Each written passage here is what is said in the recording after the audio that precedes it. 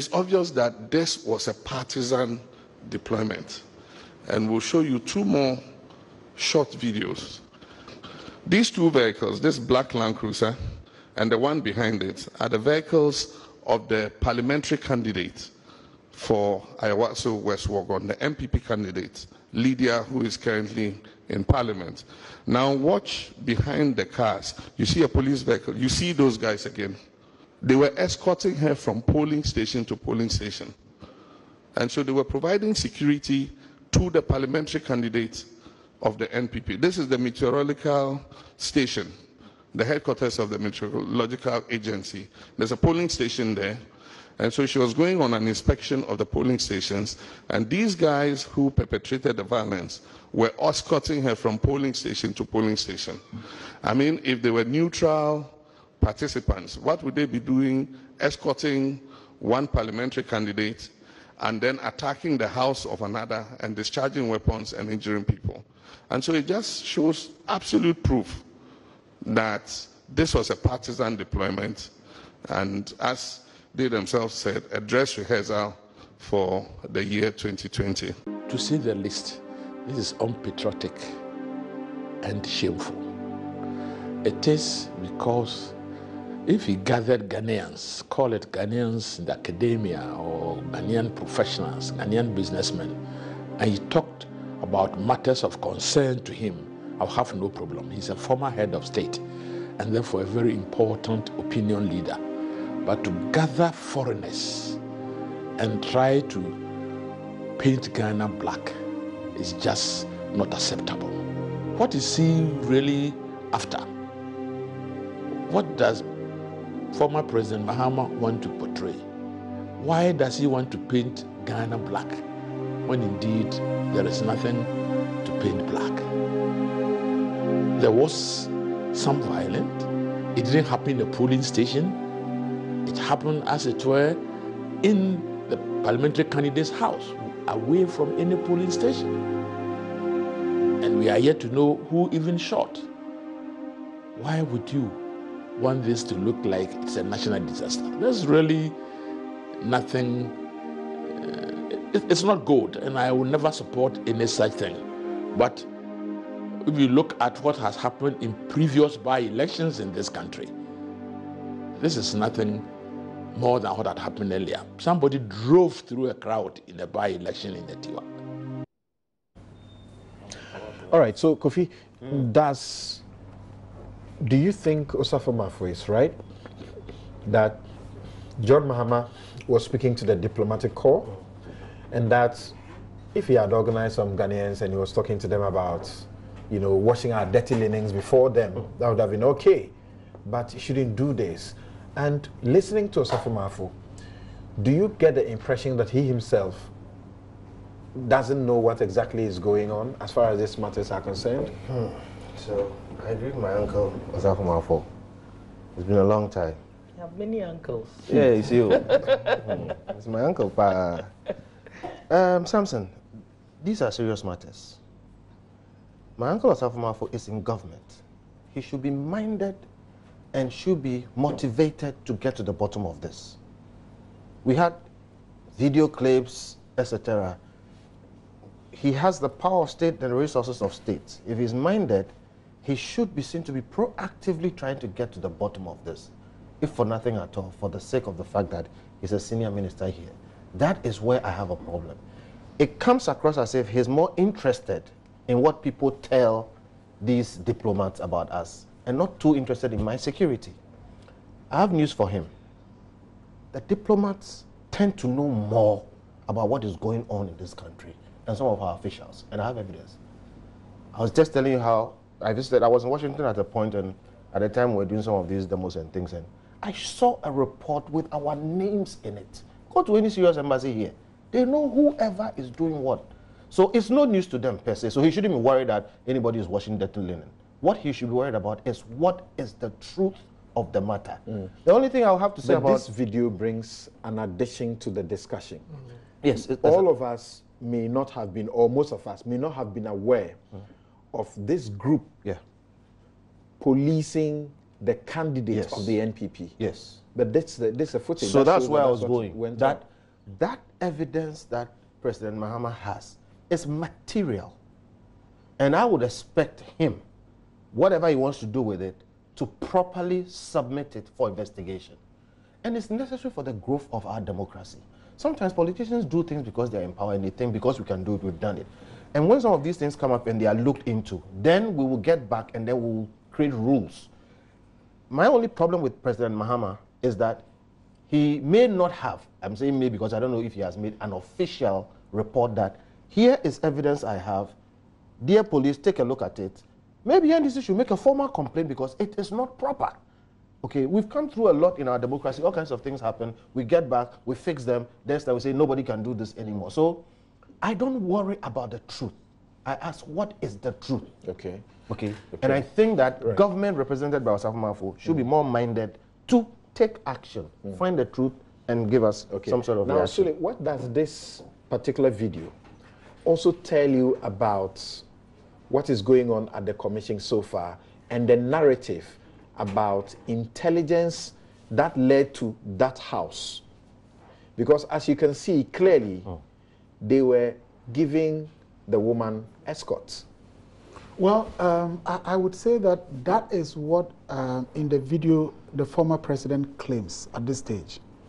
I don't want to say it that because he has said so, it is true.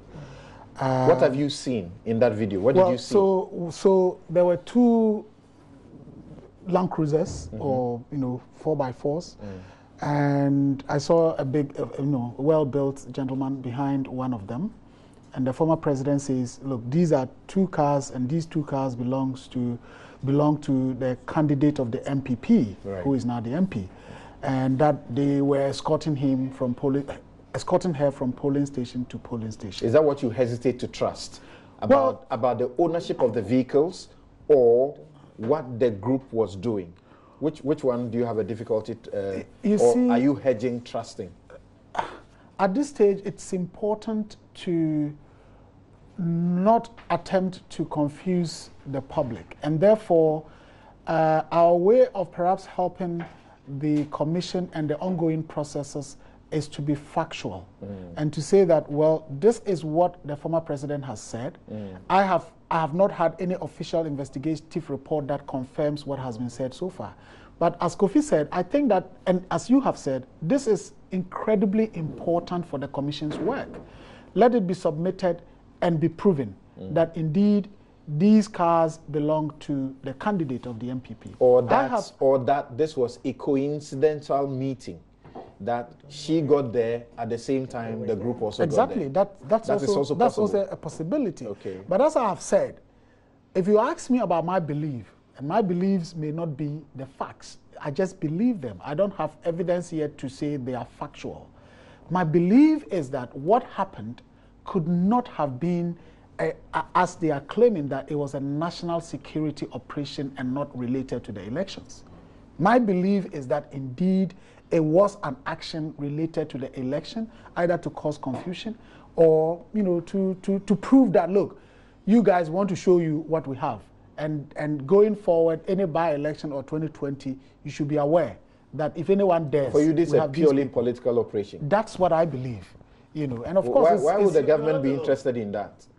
Well, Samson, because this was a constituency that they were going to win anyway. You heard the senior minister talk about the fact that this is not new, and that in Etiwa, armed men drove in, and in almost every by-elections that have been, held, similar things have happened. And in fact, I believe that it is on the basis of that he finds what President Mahama has done quite, not the right thing to do. So as far as the senior minister is concerned, and this is a senior minister, that's his title. So he is a top figure in the government. What do you also think? Did President Mahama do wrong? He says this is a most unpatriotic, conduct of the former president. Well, for me, I think that, as Kofi has said, look, we all engage with the diplomatic community here. They sometimes would invite you to talk to you about issues and so on and so forth. And I have the conviction that sometimes they even have more, and they know more. Now, fact is that what happened, the videos that have gone viral, the internet has no boundaries. everywhere. People in, sometimes you would even receive a video from somebody who is in the UK or US that you have not even seen. So this is something that is all over the world. And I don't think that the single act of the former president, is what would get the diplomatic community to be aware or to know what is happening. Indeed, what is happening, as he's saying that he wants to portray the thing as a disaster. It's not just a disaster. It was a catastrophe. It shouldn't have happened. Interesting.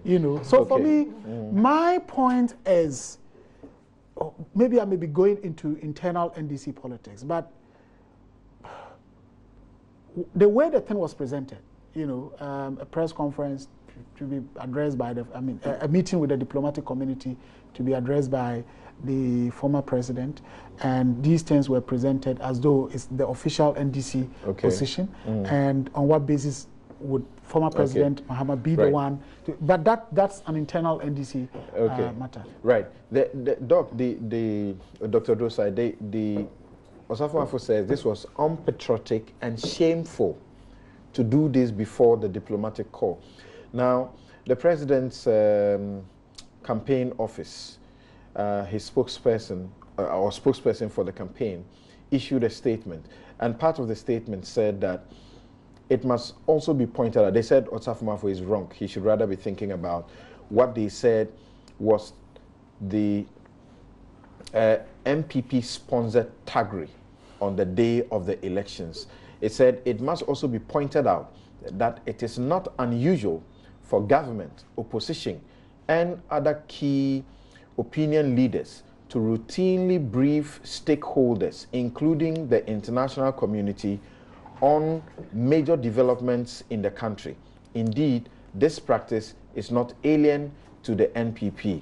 Instead of Mr. Osafo Marfo and his cohorts worrying their heads over who is being briefed, they should concentrate on arresting the perpetrators of the mayhem and bringing them to justice.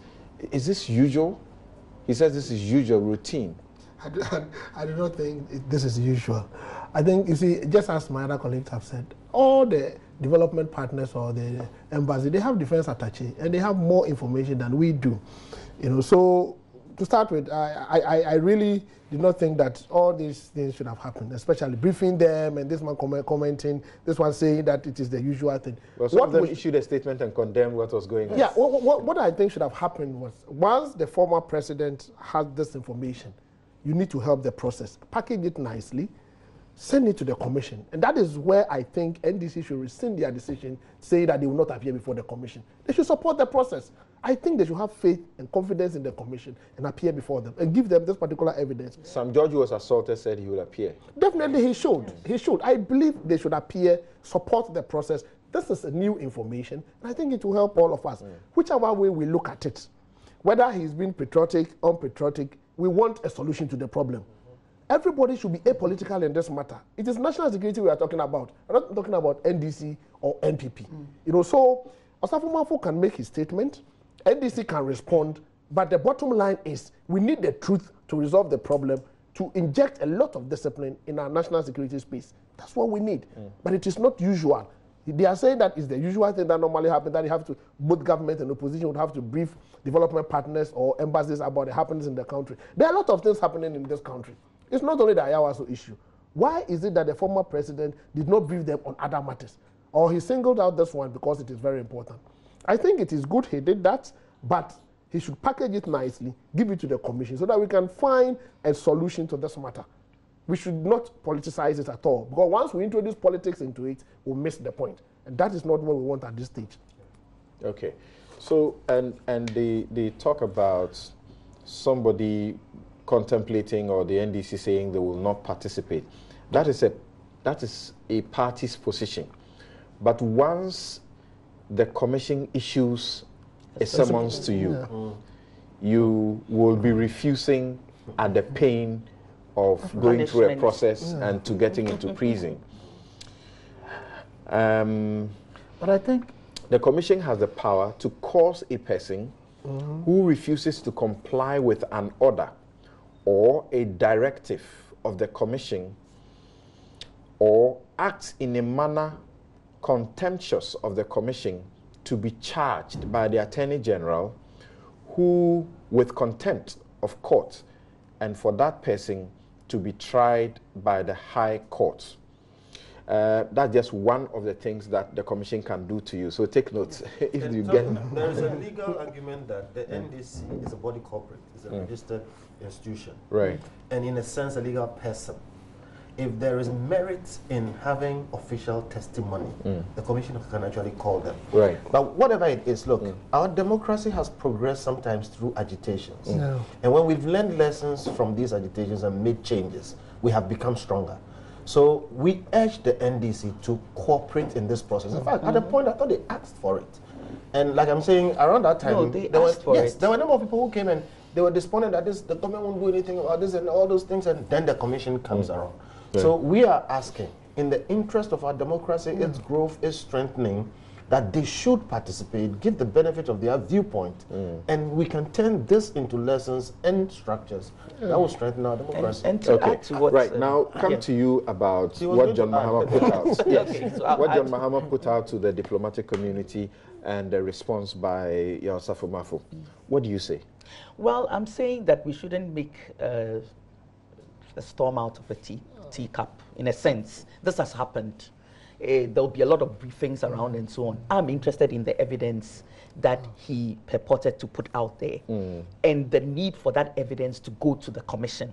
You know, we can draw a lot of conclusions out of this. A parliamentary candidate may not even know who is accompanying her, the security arrangements, all of those things. How do we draw conclusions? How are we sure who the vehicles belong? They should take them all to the Commission and make sure that Ghanaians understand that they are patriots first before politicians. Look, most people believe that even though these people came from the national security or whatever, there were elements in it that were there. Okay, assuming that they were actually sent to do this work based on intelligence. Okay, if the people who were sent there were not really trained well enough because they have been gathered from some place and given the arms and so on and so forth, we want to know the truth. Because this idea of political vigilantism has already come into the system. The danger is that if they were sent on a lawful mission, but because they have grown bigger than those who sponsor them, who bring them together, who give them the food, the money and all of that, they're going to eat them up. I may have been sent there for a legitimate purpose. I don't know yet, but I may have been sent. But when I got there, I also have to demonstrate my Nkrache powers. On the ground, I am telling those people who sent me, whoever they are, that I have power.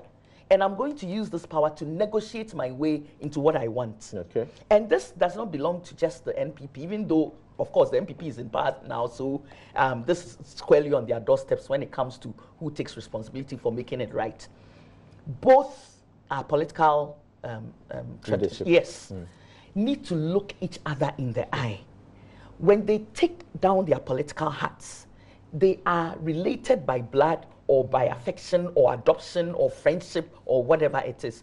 Eyeball to eyeball, man to man, woman to woman, and say, we did this.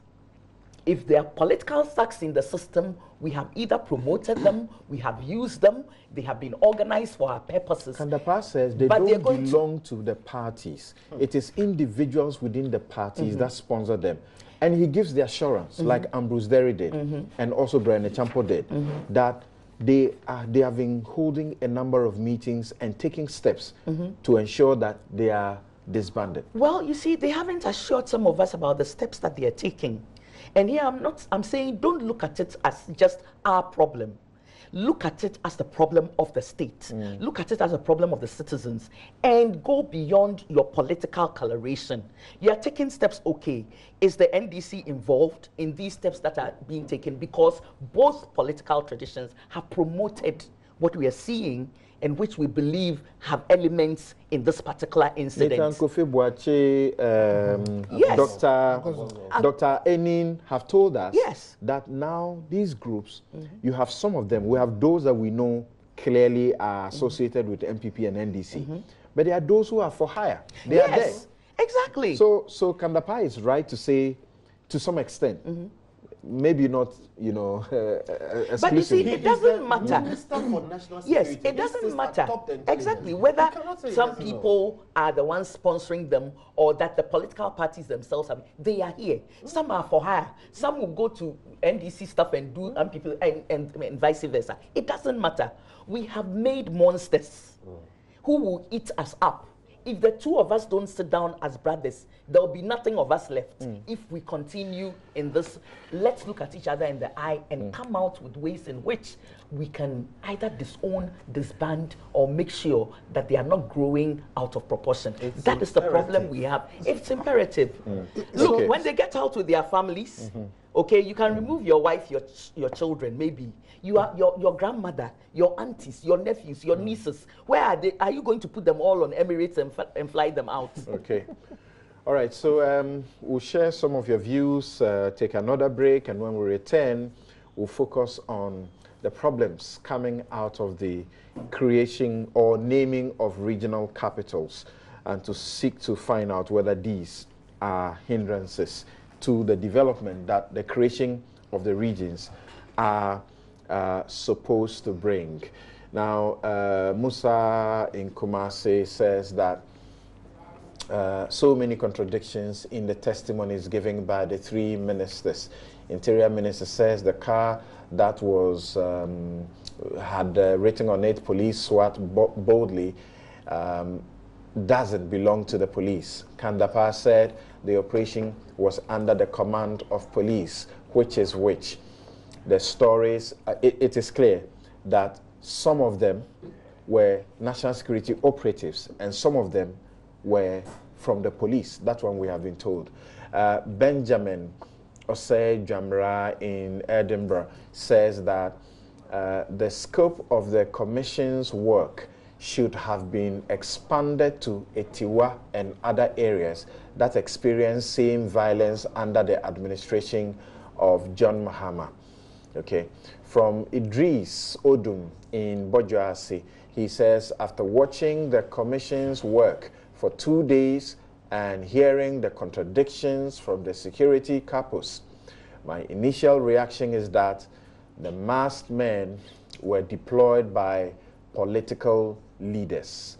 The commission should direct the national security to physically produce all those masked men and documents to prove their identity.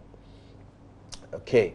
Ilyasu in Tamale says the NDC that sought to bastardize the commission will by this time start revising their notes. One thing is certain, that by-elections in Ghana would never be the same after the commission's hearing. Commissioners have demonstrated class in their line of questioning. Okay, interesting questions you raised there. Now, Notice sends me a message. He says that all these ministers should be fired and leaders should be fired. No factual operational reports submitted thus far. You know, Dr. Drosai raised that issue.